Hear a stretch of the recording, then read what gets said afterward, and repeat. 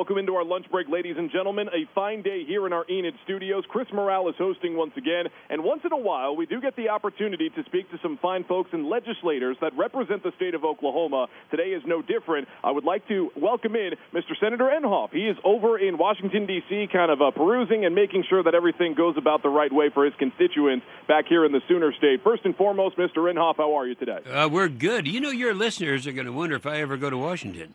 I was there just last week, and you guys sponsored, one of the sponsors of that Agra seminar thing that they had there, and I really enjoyed that, enjoyed all the people that were there for that. But last night, really, we're calling around this morning to talk about the State of the Union message. The president just did an incredible job, and he covered my three favorite issues, and people judge for themselves what they, how effective he was. I can assure you that the Democrats here in Washington, there's a level of hatred they have that I've never seen anything like. One of the conversations today, you'd get a kick out of this, was how are we going to do this? We don't want to stand and applaud, and yet we have a lot of people back in my home state, they'd say from different states, that really like what he's doing, and I don't want them seeing me sitting without applauding. They're trying to decide how they can have it both ways. So anyway, they didn't have it both ways, but it was kind of fun to watch them try. The three areas that I was most concerned about, I know you know this because we had interviews as recently as a week ago, but yes, those areas are, one is national security, of what President Obama did during his 8 years in terms of our military, our maintenance problems we have right now.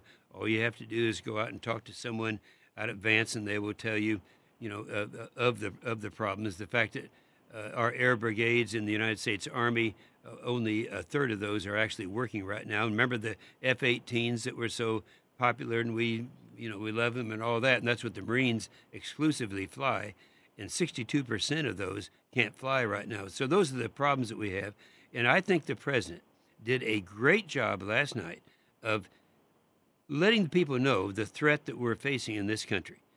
Even referring to North Korea, which I think is necessary because on the 28th of November, North Korea launched a missile that actually had a range that would reach Enid, Oklahoma. And so I thought he did a good job of saying we're going to have to go back to where the number one concern in Washington should be rebuilding our military. You got to keep in mind that I can remember the days when the military used to consume over 50% of the budget, and now it's down to 15%. So we've got to, I think that, the president did a very good job on that issue. That was one he was wrestling with. The second thing that I thought he did very well is make it real clear what he's going to do with infrastructure. Now, I'll be involved in that because I do chair that committee, and we're going to get very, very busy, and I will be, again, critical of Obama because you remember 9 years ago when he was first elected, he went to Congress, and at that time they had total control of everything. He went to Congress and he said, I need to have $800 billion for infrastructure for America, for our roads and highways. And so he won. He got $836 billion. And you know how much he ended up spending on roads and highways and bridges? How much was that? 3%. Wow. 3%. So all that's people say, how did he get all these things funded on all of his environmental stuff? That's where it came from. Well, I think that we realize now that we have a lot of catching up to do, and we are doing it. And by catching up, I might mention that who did I give my ticket to? Harold Hamm. You know Harold Hamm. In fact, he was originally from there. Yes, sir. Harold Hamm he's the guy that is the real hero in terms of officially ending Obama's war on fossil fuels. And Harold Hamm is actually exporting oil to China as we speak. I mean, it's just totally changed. And that's one reason our economy is doing so well. But anyway, each member of the Senate and each member of the House only has one ticket in the gallery to give away. I gave mine to Harold Hamm. So, you probably saw him on the balcony shots up there. The last thing that I thought he handled very well is, without doing it in an arrogant way, talk about the huge benefits from the tax cuts. The Democrats, and as recently as, I don't know, as today, Schumer was out there talking about how we can't afford it. We shouldn't have afforded all those tax cuts because that takes revenue. Well, it doesn't. That builds revenue. It was Kennedy way back in 1962 who said we've got to have more money coming into the federal coffers to pay for all the programs that we want to have for the American people. He said the best way to increase revenue is to decrease marginal rates. And you'll remember at least reading about this. He took the top rate of 90%, brought it down to 70%, and comparable rates, other rates going down. As a result of what he did, that increased revenue 4 years after that by 30%.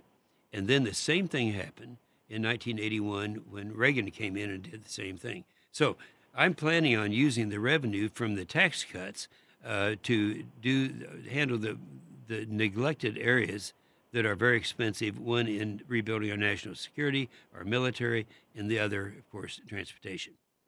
Of course, lots of different things that were discussed in yesterday's State of the Union for President Donald Trump. The only real question I have to ask you here, Senator Inhofe, if local Oklahomans, both here in Enid as well in Northwest Oklahoma, some of our listeners, they want to reach out to either you specifically or some other representatives that currently sit in Washington, D.C., how can your constituents best reach you, get their questions to you, so that way they are brought to the Senate floor for you to express to all I can tell you, and that opens the door for another opportunity. My website is inhofe.senate.gov. Now, I know you know that, but sometimes you have to repeat that. People want to get it down. And what they'd like to get from that right now, I hope, are two things they can get by accessing my website. One is I made a list with a breakdown of the 70 efforts of the overregulation that we had from the previous administration. And I have that list so they'd be surprised about some of these regulations. And the other thing, all of the companies, 134 companies doing business in Oklahoma that have already done something really generous for their employees as a result of the tax reductions that came with the tax reform. So that's the easiest way. And secondly, if you use that to make a phone call, give an idea on the website what it's about, and then we'll get back with you. Now, we also have 3 offices in Oklahoma. We have one there in Enid. Actually, we have 4 if you count. 4. We have one now that's open down in southeastern Oklahoma. So they can call those. Those are listed, and we're very reachable. He absolutely is. He is doing fine work over at the United States Senate in Washington, D.C. He is Senator Jim Inhofe from the state of Oklahoma, doing some fine work and giving us a little bit of an insight into both President Donald Trump's State of the Union address just yesterday, as well as other ways to reach out to the senator himself in order to help out his constituents here in the state of Oklahoma, which I know he does every single day. Senator Inhofe, an absolute pleasure having you on our lunch break today. Look forward to speaking with you down the road. Well, Chris, you made my day. Thanks so much.